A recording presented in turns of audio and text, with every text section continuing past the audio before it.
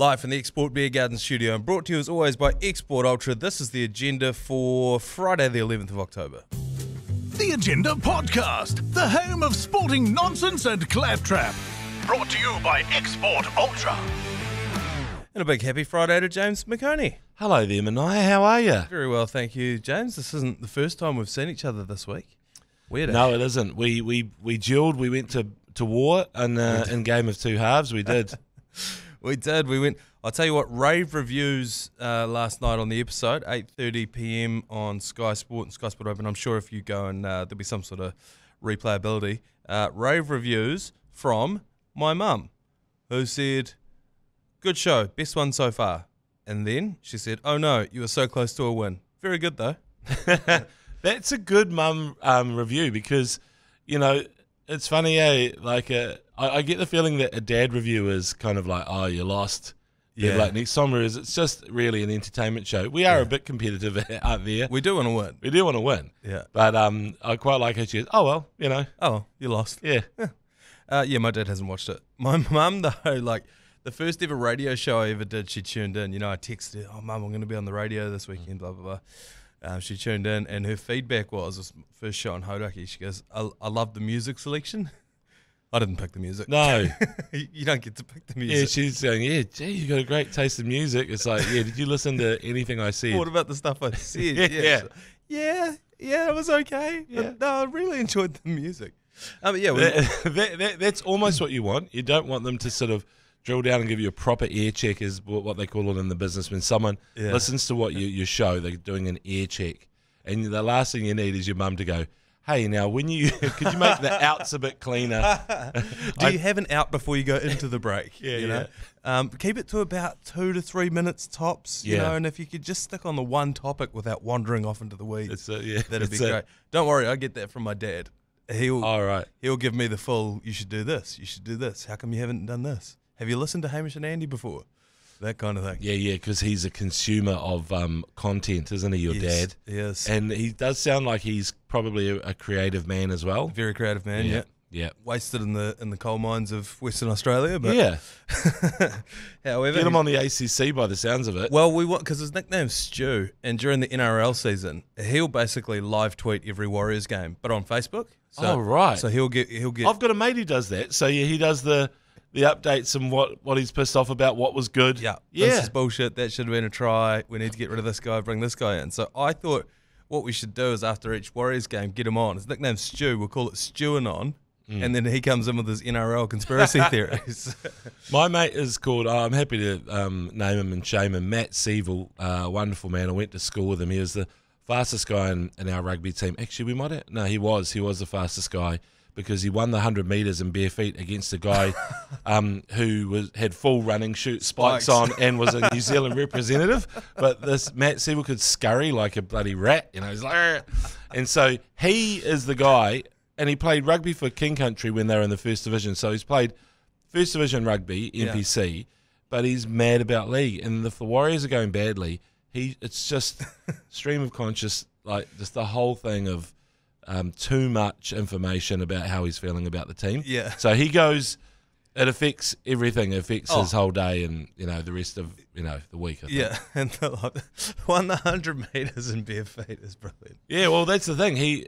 No one was picking him to win. The guy in the spikes looked fantastic. Short odds at the tab. Yeah, that was Hugh Percy. I mean, these are names that mean nothing, but he could run. And so he was running 10.83 as a schoolboy. Yeah, he was a proper... Hugh Percy was. But James, what was his name? Seville? Matt Seville. Ran him down at Hamilton Boys. Must have done like a 10.7 in bare feet. I think Hugh it wasn't his best race. I mean, you know, he would have done that on a nice Mondo track surface, whatever.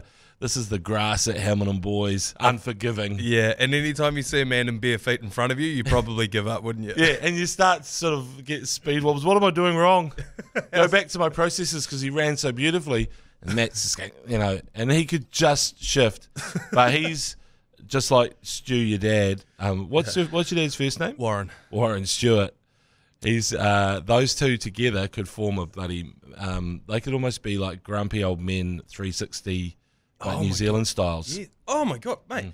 We should do that'd be a great little TV segment. Is NRL 360, but it's just some guys. Yeah, yeah. You know, they're not journalists or anything. Yeah. You get two dudes from opposing teams, you know, supporters, Yeah. and then one other random, an actual journo, and they just go for it. NRL 360. Start off with your dad and my mate. Yes. And then we just Warren and Matt Siebel. yeah, get together. I mean, I'll adjudicate. yeah. I used to love winding Matt up, but then I realised he actually does care. Like, he's a proper fan who's fully invested. Yeah. Yeah. Oh, mate, yeah. He's not just teeing off on them. No, but it's also a part of being a Warriors fan, and I think that's the part that people that don't follow the Warriors, that's the part they don't understand. They're like, that team sucks. They've never won the comp, blah, blah, Yeah, blah. yeah. It's like, that's not what it's about. A large part of being a Warriors fan is hating the Warriors. Yeah, I know. This is the weird thing. Like, the amount of love now for the Warriors and the people who say day one and all this sort of stuff. I mean, there are people out there who are lying. They are 100%. There's no way. Like, I know that I'm not sure what the crowd numbers went down to, but it would have been maybe 11 or 12,000 possibly. Oh, yeah. Even lower. Even lower, Yeah. For, around that sort of 2019, just before COVID, those were dark days. Yeah. I was out there sitting in the sideways rain just because it was something to do. But there would be the faithful there, probably I'd say about 6,000 of them, and they'd be sitting in the pissing rain watching, you know, someone line up a conversion to cut the deficit to 40. Like, we're still getting spanked, but they stuck with it. Actually, while we're on league, Shaun Johnson, this came out overnight, has come out of retirement to answer Stacey Jones' SOS to play halfback for the Kiwis in a couple of weeks. This is, I mean, they'd been talking about, because Jerome Hughes obviously looked injured in the grand final, and Shaun Johnson came out on his own podcast and said, yeah, Stacey rung me, I'm not playing. And then now all of a sudden he's come out and he's going to answer the bat signal. Where did this come from? How? I think he had to.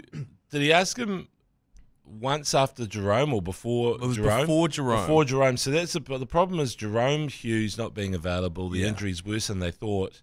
That pretty much put them in the cucker. So old Shawnee J, I guess it was an easy one to say no to because you've got the Dally M medal winner, so everything's going to be fine. But then without him, you're not scraping the barrel. I like all our halves. Like, it's never been stronger, but you are getting the guy who can drive you around the park and just do everything to, like, just the right way. I didn't realise that Shaun Johnson hadn't played for the Kiwis in 5 years. I suppose. Oh, yeah. There was a period there where I feel like the Kiwis hadn't played in like 18 months, almost 2 years. Remember through COVID? Basically, Kiwi Rugby League there was no internationals for a long, long time. There was a blockbuster test at Mount Smart with Latrell and Joey Manu sort of like trading blows. It was a beautiful thing to see. Yeah. I don't even know what the score was. It was only 2 points in it. Aussie might have won that. I think it might have been Latrell's day. Yeah. Oh, he has those. Yeah. And then last year, of course, there was the massive upset, and we won, beat one of the strongest Aussie teams, Jerome Hughes at the helm there as well. Well, that was a spanking, right? In the Tron. I've had a spanking in the Tron before, mainly by myself. But the thing about it is that the spanking in the Tron was one of the best displays of, like, we had one Kiwis test like that.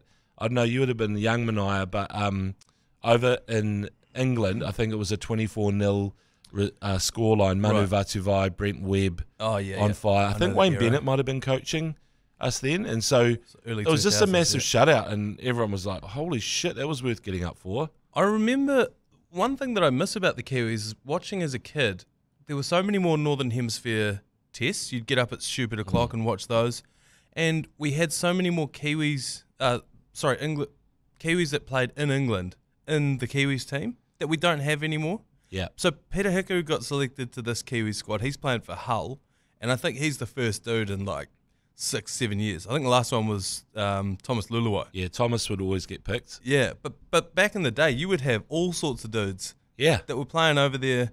Your Pauls, your Robbie Pauls. Robbie always got picked. Henry should have been picked more. That's probably one of the biggest mistakes we ever made as a nation. New Zealand, our national shame of not persisting with Robbie Paul. G Namu was the Warriors 6, but Henry Paul was the one they ignored. Yeah. Time and time again. Every time he played, the Aussies would go, oh, he's a player. Yeah. Wow, he's good, you know. And then we say like, goodbye. Off yeah. you go to Wigan to win some 3 championships and a bloody Man of Steel. Yeah, exactly. Yeah, is it because his brother was slightly better than him, and so then for some reason, we knocked them down a peg? He's like, yeah, your brother's better. Robbie could play multiple positions, so he could. Yeah. He was like Thomas Luluwai. You shove him in anywhere. Just a league player. I think Henry was better at his peak. Yeah. Because he was like Benji. He was a hot stepper. He was goosing all over the place. Yeah, certain selectors don't like that. They don't like a goosey. Nah. Leslie Vinocola, there was all sorts of dudes over there. Oh, you bring him back. Yeah. This is the height of my NRL fandom was around that sort of era. You would have been really young. Oh, I guess you were really young for that. When they finally played the Paul brothers together, it was an absolute revelation. I remember covering one test for Sunday News in Sydney. They just lost, and I went into the changing room, and Gordon Tallis took me into the Aussies changing room. Just awesome. Come with me, mate. And so you're not getting kicked out when you got Gordon Tallis. Fuck no. He put me under his arm, and I was like, okay, cool, thanks, mate. And so I went in, and I saw there was some pretty impressive sights, actually. Yeah. I don't know if I really want to say, but I did see some sights. Okay. Yeah. It can be left on the cutting room. Yeah, exactly. We'll leave that. Maybe the out. next book. Yeah. But then that was when Henry Paul played bloody well, and it took another, I want to say, 3 or 4 years until Frank Endicott finally went, oh, maybe we'll get him back in. This guy's all right, yeah. And we absolutely smashed them over at North Harbour Stadium. Yeah. Oh, right, yeah. No, so you're right. I was young, but this was when that Stacey Jones Rugby League game had come out. Oh, right. And so that captured my attention. You know, my dad's obviously always watching league, and so I had a passing interest in it. But once I got my hands on the PlayStation game, then I was like, oh, I know all the players. Now I'm up at 6 o'clock in my nana's living room watching, you know, us take on England, the Hare Bears, Joe Nullivar, Tony Puletua, yeah. Paul Rohihi's name always stuck in my mind. I love Paul Rohihi. He was one who got busted for lifting the knee into the tackle and stuff. And I was like going, come on, that's just everyone does it. Even the Aussies do it. Some are just a little bit more pronounced with it. Was it Solomon Ikata got done for it recently as well? Suliasi Vunivalu used to jump and cannonball himself into tackles. I don't know. It's innovation. It is, yeah. It was just part of. I mean, let's just say it's kind of when you grow up and you play a little bit of league. You know, it's usually just at lunchtime. You're always getting someone who does the big stride and the knee. You know, the knee out. It's like it's just the way it goes. And then when they outlaw stuff like that, you're going, okay, all right. And then how are you gonna? Because you're trying to protect yourself, you know, and also trying to fuck the other dude up a little bit. This was before, I guess maybe you could say you're protecting the tackler's head. Yeah. But this was before they even penalised high shots or anything. Yeah. So they went, no, that knee thing that you're doing, those Kiwis, because you could tell he's a Kiwi. That's what you do in every playground around New Zealand is you lift the knee and you go. You're only going to do it once and they won't come at you again. Yeah. Just on league, and I love Shawnee J, but I noticed that Nelson Asafa Solomono is out because of that stupid ban that got him ruled out of the grand final. Is he just getting penalised for being big? Yeah, 100%. Yeah. And Kiwi. Yeah, that's right. For looking like a mean sucker. Yeah. There is a lot of that because if it's a smaller dude, you won't get done for that kind of thing, you know? It comes from rugby league being adjudicated solely on vibe. And they do that at the judiciary as well. What's the vibe of this? Yeah. And the vibe is we can't have Big Nelson out there, you know, head high on people, tipping people up, doing all this kind of stuff. It's almost like they want to get the guy's passport. Where are you from, mate? Yeah. And can I see your papers? Kiwi, you're off. Yeah. You know, and you're that's out it. Yeah. Oh, you're from Toowoomba? Yeah, nah, stay here, mate. You'll be sweet. You're all good. So we play Australia in Christchurch in October 27th. So it's a couple of weeks away. I don't really know what the appetite is for rugby league at the moment. I know that, you know, that the casual fan sort of falls off once the Warriors are eliminated, and then the diehards tend to fall off after the grand final. Yeah. So do you think it'll fire back up again when that game comes around? I was just going to say the promotion of Kiwis games needs a bit of a boost, and maybe that's us at Sky need to do that as well, because like you look at us talking about league, it is a big part of our sporting fandom, you know. Yeah. The Kiwis are massive, and we need to get a bit more hyped about it, because you know that if it's rugby for example, the ACC, when the team's released, all the nicknames go out, you know? Yeah.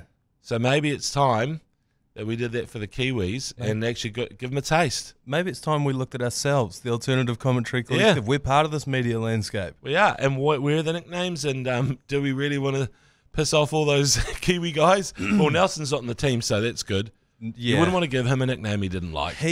So we were at the Radio Awards about a couple of years ago. I think you might have been there as well. You were with us. We had a room to get ready at in the Sky City Hotel across the road. And at the time, the Kiwis were in town, and they were staying in the same hotel. So we're all going up the lift to get changed in the room, have a couple of beers, then go to the Radio Awards. We get into the lift. I'm talking, I definitely remember Lee, Jerry, I feel like you were there, G-Lane, some loud individuals. We all get into the lift. Nelson Asafa-Solomon is in the lift, and it goes dead silent, all the way up to about the 8th floor. Then we jump out, then everyone starts talking again. And that's just how scary Nelson is. Yeah. He might be the biggest man I've ever seen in real life. Yeah. He's He probably terrifying. wanted to join in on the bands. I know. Poor guy. I know. Poor bastard. Anyway. But before we move on from league, there's one thing I wanted to say about Shaun Johnson is his highlight reel is crazy, and I remember being in Queensland when he scored that outrageous try against the Broncos, beat about 7 players and just went 70 metres or something. But my favourite Shaun Johnson try is at the end of that World Cup semi-final against England when it was the last play of the game pretty much, and he put the step on, the outside step. It looked like he was going to cut back in, and then just skinned England and scored sort of nearish the corner, out wide anyway. And I think it was the kick to win it as well that he needed to slot. Yeah. And to see Sam Burgess and all the Englishmen, you know, in their faces was unreal. Just knowing that they'd played a bloody good tournament. That was their chance to win it at home, World Cup. Generational players like Sam Burgess and all these other guys. But Shaun Johnson, just an absolute clutch genius moment. Yeah. I do love early Shawnee J. Here's a controversial question for you. Shaun Johnson or Stacey Jones? Ooh. Because those were our 2 halfback options for this next test. Yeah. But yeah, Stace, the little general. I mean, it might be. How old were you when you watched each player? Yeah, it's too tough. It's actually quite good that Jerome Hughes has come through and just been world class, because even I love Gary Freeman. Yeah, you know, and so I'd say Freeman, Jones, and Johnson at their peak are probably all relatively equal. Yeah. But Jerome Hughes looks like he's slightly better. I mean, You think so? Dally medalist if he carries on. Yeah.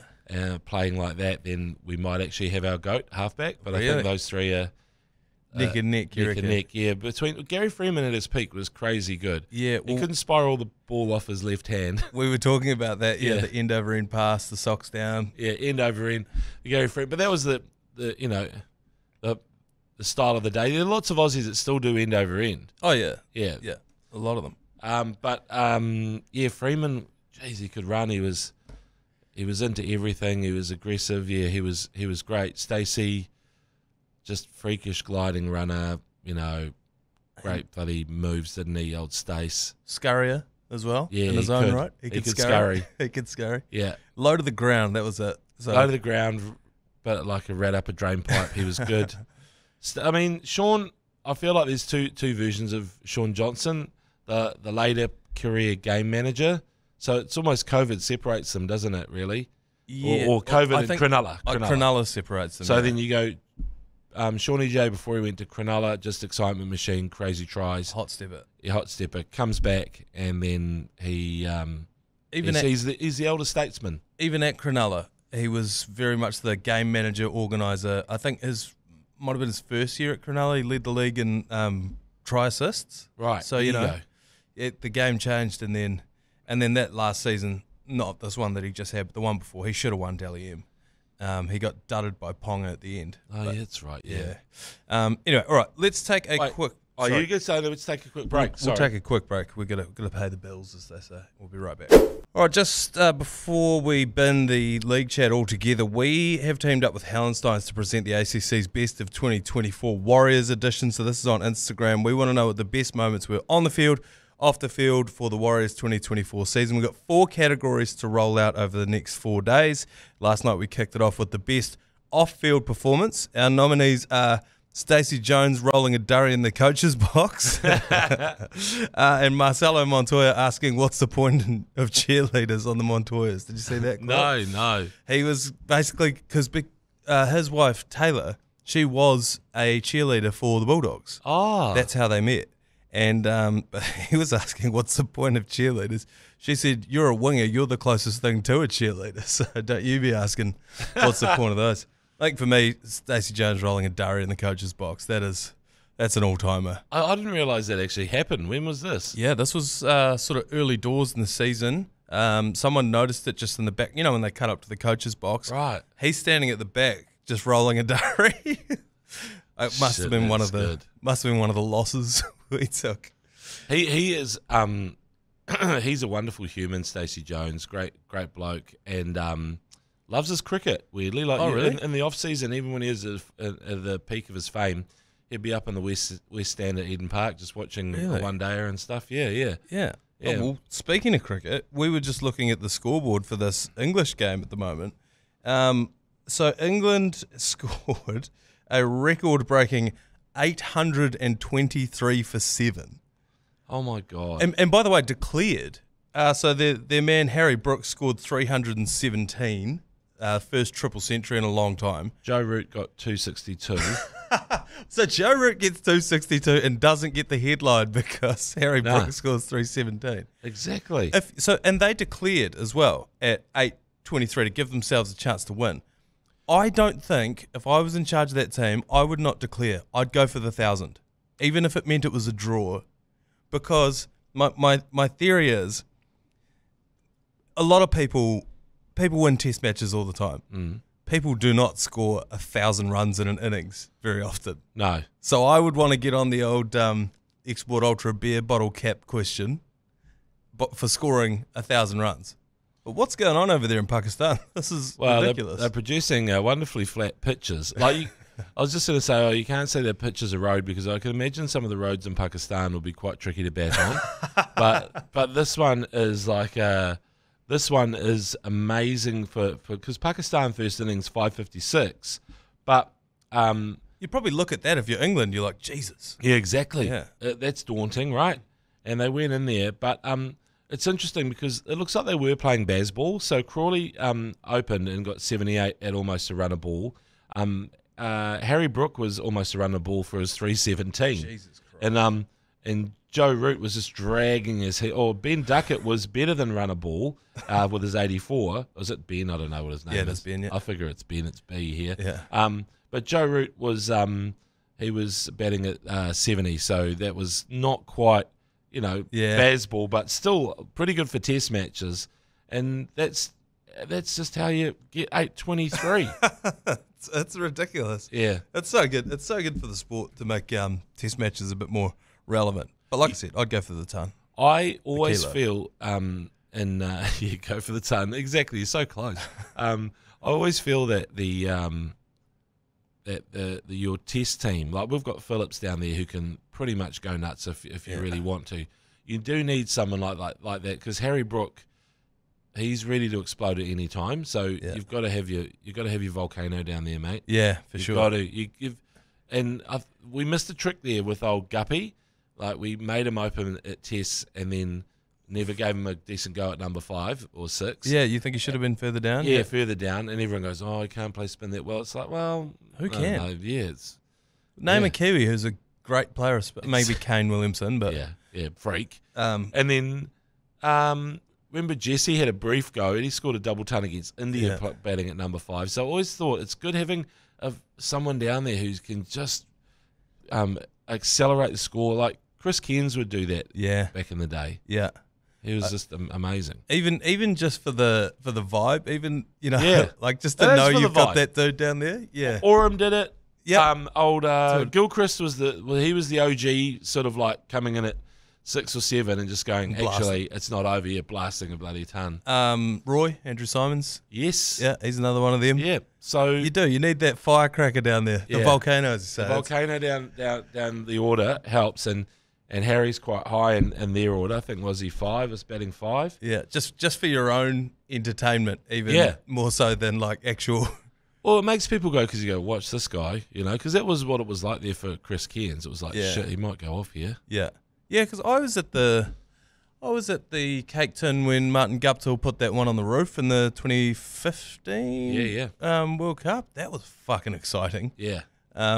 Was he the second man ever to do it? Yeah, you're right. You need that volcano. He could have been it. He could have been it. They never gave him a chance. If they'd only given him the chance. The America's Cup, I feel like we've been talking about it for about a month, but it actually starts this weekend in earnest. So, I don't know, I feel like it's definitely it feels like a white boomer's sport to me. Oh, yeah. Massive, TV1, America's Cup coverage, huge. The only thing bigger than that was when Liam Lawson made Formula One. They really went to town, TV1. Did you see that? But there is a certain section of society who's been going apeshit about Liam, and I'm not saying it's like I'm not excited about it too. It is, it's great, but it's like, do we love Formula One that much? Oh no, apparently we do, and it's the Drive to Survive thing that's big. Yeah, but also there's they love to mention a bit of Bruce McLaren, Denny Hulme, or the whole sort of go through the list. Chris Amon. Yeah, there's a history thing. It's like we belong at this top table, and where's our guy? You've got one now. Yeah, I know it is. But you're so right about it being a rich old guy sport, sailing. Because just this morning, I was talking to Lane about it, and I was like, "Oh, old Russell Coates is going to get fired up." He's like, "No, Russell Coates he's in the Sail GP now, and it's Grant Dalton Papali'i who's in the in the Sail and the other one." And I was like, "Well, but why I'm getting them confused is because all that happens is they do a race or they don't do a race here in New Zealand, and then they take the government to court, and that's why it's so confusing. They've both done it, Well, you might have just the fact that you just mentioned Grant Dalton Papali'i. Sorry, I was just thinking, is there something the ACC could do where we discuss the greatest name in New Zealand sport, and it has to be just the name, and so it could be Williams, right? So you've got Yvette, Sonny Bill, Brian. Or it could be Williams. Tim Nanai. Yeah, it could be Dalton because you've got Andy Dalton, Grant Dalton, Tanya Dalton, Dalton Papali'i. Yep. And then, but some people, it's like you might just be trading on your one person. So it could be Lomu, right? Lomu's doing a lot of hard work. He's doing a lot of hard work, but that's fine because McLaren's doing the same thing, right? Yes. McLaren is doing, but you could say, well, actually, that's still the greatest name because you're everywhere, every single time there's a Formula One race, the McLaren name is there. So I think Edmund Hillary won our greatest New Zealander of all time thing. So he's doing a lot of hard work for the Edmonds. For the Edmonds, yeah. So the greatest name in New Zealand sports. So, for example, the Crows, they've got 2. The Meads, they've got more than that because they had Rhonda who played for New Zealand. Who's and I think even Shelley played basketball for New Zealand. Oh, right. Yeah. So the Whitelock's doing all right, but mainly it's Sam doing most of the heavy lifting, isn't he? But he does have a good choir behind him. Barrett, obviously. Barrett is definitely up there, isn't he? You'd have to throw Smiley in there too. Yes. I wouldn't be surprised though if it was like something like John that took it out. It's true. It's tough, but in the ACC, I'll have to work out the parameters of this because I've just made it up now. Yeah. But it's the greatest sporting names. Yeah. Greatest sporting names. You're right. Give them a taste. Now, so this is greatest New Zealand sporting names. Yes. So if you go Williams for Sonny Bill, will you allow Serena? No. It's New Zealand. No. Okay. But I will allow Yvette and her brother Roy, even though none of these people are related. I wonder if Brian and Sonny Bill, they could be related, though. Potentially. Potentially. Yeah, I'm just trying to think of, there'll be some Ioannis in there. Yeah. I mean, you can... Josh Ioane. Yeah, you can put some names forward because, you know there's going to be... And Williams is kind of very generic. It's just one of those names. It's just always, like you say, it's... Smith. Well, Smith, yeah. Conrad. Aaron. Wayne. Yeah. Smith would go close. We've had a few, haven't we had a few Smiths? Was there a Tyrone Smith in the Kiwis as well? Brandon Smith. Brandon Smith, yeah, the cheese. Yeah. Yeah, okay. Okay, there could be something in there. This will trigger someone. So get onto the old voicemail thing and send us in. Greatest New Zealand sporting name. Yes. What is it? We did try. I tried. It was a few years ago. Someone made the longest run-on name in the National Rugby League. So they would have, this first person, Grant Dalton Papali'i, blah, blah, blah, blah, blah, blah. They got about 7 out of it. I tried to do it with rugby union. I couldn't. But this is definitely more doable. It's probably more, we could sort of have an offshoot of the competition or to have just the best sounding iconic name, because Hydrocosini, which is, he's basically hydrogen, oxygen. He's Hydrocini, Okosini. And he's nitro. Samoan. Yeah, nitro, yeah, exactly. Nitro, Okosini. Yeah. And so that's probably one of the greatest names just because it's so cool. And then that's a whole other category because even Jonah Loma was kind of like, that was just such an original. Like, you never heard that name. There was never another Jonah playing for. I mean, if you say Jonah in New Zealand sport, hey, it's Madonna. Nareki. Oh, yeah. Oh, sorry. Sorry, Jonah Nareki. No, and also easy for the Palangi to pronounce as well. If he had one of those ridiculously long ones, I just don't think it would have been tough. Well, there's one guy who plays for he was still with the Gold Coast Titans, and he plays Origin, and it's the long. Tino Fa'asua Malawi. Yeah. That's my ACC Mad Monday commentary nickname. Tino Fa'asua Manaiawi. Yeah, so that's spell that. Yeah, exactly. That's put that on Gaimont spelling bee. Yeah, very hard to get in Scrabble. All right, let's take one more quick break. We'll come back and talk a bit of motor games. It's no secret on this podcast, I'm not a fan of motorsports. In fact, I do refer to them quite often as motor games. But I also understand the place that they have in New Zealand's sporting landscape. People love it, and it is Bogan Christmas this weekend because Bathurst kicks off. The Bathurst 1000, which I only just found out is because it's 1,000 Ks. Yeah. I didn't know that. Didn't you know? This is one of those ones where, oh, my God. I know. It's been right in front of me. So are you telling me that the Indianapolis 500? Yeah, but it's miles. Miles, yeah, right. Okay. Yeah. Far out. I've only just learned out. Yeah. So that kicks off on the weekend. Like I said, I don't know a lot about motor games, but what I did notice looking through the odds on the TAB is all the names, they stay the same, Yeah, but you're saying some of them are coming back as co-drivers. I was talking to a motor games enthusiast this morning, and he was saying, because a lot of the guys, they had retired from the circuit, but because you need 2 drivers for Bathurst, it's a good chance to be like, fuck, let's get this guy out. Yeah, because Murph won a title recently as a co-driver, didn't he? I feel, you're asking the wrong person, but that does ring a bell. He is a 4-time winner who we tried to get on the show on with Jerry on Hodaki Breakfast. We tried to get him on the show this morning, but he had a team dinner last night. Murph. Oh dear. And the phone was not ringing this morning, straight through to voicemail. Yeah. Can you imagine the piss up those old boys must have when they get over there? Oh yeah, he's a great New Zealander, Greg Murphy, and properly loved over there as well. Embraced. It is quite tough. Like obviously Neil Finn with Crowded House, they pretty much think he's an Aussie, but Murph, more than a lot of Kiwi sports people, went over there and was absolutely adopted. Beloved. Yeah. But they haven't tried to steal him. They acknowledge him as a Kiwi. So your Jamie Wincups are in there. Obviously, Chaz Mostert in there as well. Your Garth Tanders. Oh, Tander. Yeah, Heimgartner's in there as well. So it's all the same names. Craig Lowndes. Is there a Chickadee Holden in there, as a car? Because I remember one of the cars was sponsored by Chickadee. You know those ones you had to heat them up in the service station. They were like a wrap. They were what would your go-to be if you went to the servo late at night after a few beers? What are you going for? Pepper steak pie. Okay, yeah. And I'll get a Powerade for the next morning as well. Oh, that's quite. Oh, yeah. You're planning ahead. Yeah, I'll stand at the window and make the dude behind the counter. You go and get me a bloody gourmet pepper steak pie there, Cobbett. Blue Powerade. Blue. Why do they bother making any other flavour? Yeah, exactly. It's got to be blue. The orange and the yellow. When you handed the red, it's like, oh, really? Okay, sure. I'll drink it. Oh, the orange, yeah. Ugh. If I see a sicko come out of a petrol station and he's holding a silver Powerade, it just speaks volumes.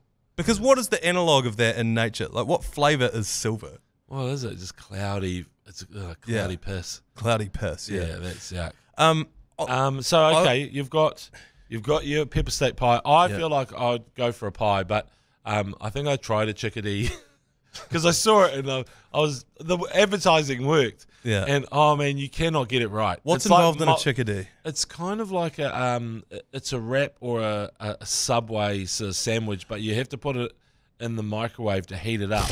It's not good because it turns the inside into molten lava and mush. Yeah, it's just. I mean, I don't know. That was their whole thing. I think they had other products, but I just remember going for a chickadee and going, nah, this is where New Zealand has it ahead of everybody else. If the pie warmer's still going, and there's a good pie there late at night, that you go to, and that'll sort you out. You don't 100% it will. Line the guts. A pie and then a good walk home. Yeah, you're fine. Yeah, the next day. You could get something sweet. You don't really feel. Also, you're running the risk of throwing up at that point if you're eating something too sweet. Maybe the raspberry twisty things. Those raspberry twirls. Oh, really? Yeah, maybe. You go the Twizzler or something? Yeah, Twizzler, like Nah, not for me. I did have a friend who used to work at the local petrol station, which shut at 6 o'clock. And at 5:45, he would fill the pie warmer with hot pies. Oh. And then at 6 o'clock, he'd go to his boss, oh, mate, we didn't sell all the pies. And his boss would go, oh, well, you just take them home. It's fine. He would walk back into his flat like Santa Claus, just like a hero. I got butter chicken, I got mince and cheese, I got steak. Who wants what? Yeah, that's good. So maybe they need that at Bathurst. Look, if you've come to this podcast to find out who's going to win Bathurst, we can't help you. By the way, I can tell you about pies though, and if you want to drive through the Waikato and you're thinking, I'm feeling like I'm a bit peckish, and there's all the chain brands around, and you go, because there's drive-throughs everywhere in the Waikato now. Yeah, never used to be like that. Matamata's got like 4. Yeah, exactly. It's ridiculous. It's got everything you want, but just go to your dairy, and if they've got Oxford pies, that's the brand. Oxford, yeah. It feels like it's just in that Waikato Bay of Plenty area, maybe even just not full Bay of Plenty, just a little bit to the Waikato side. Yeah. If you go there, you get an Oxford pie, you cannot go wrong. Okay. I reckon that they are probably the most consistent, just a good old dairy pie, and steak and mushroom, but surprisingly, there's a meatball pie, which will knock your socks off. Yeah. Yeah. I like that. Obviously, when you can't get a hold of a delicious 4 and 20 pie, this is shit. I keep on forgetting about our sponsors. No, they're not in the Waikato. So okay, but yeah, obviously, if you can't find them, then you go for meatball. Sounds delightful to me. All right, let's knock this thing on the head for a Friday. Thank you very much, James. Cheers, Manaia. Great to be here. Go the Mooloos. We're in deep shit though down in Taranaki. Oh yeah. Good luck to you. All right, hurry. You've been listening to the ACC's Agenda podcast, brought to you by Export Ultra. For more episodes, like and follow on iHeartradio or wherever you get your podcasts.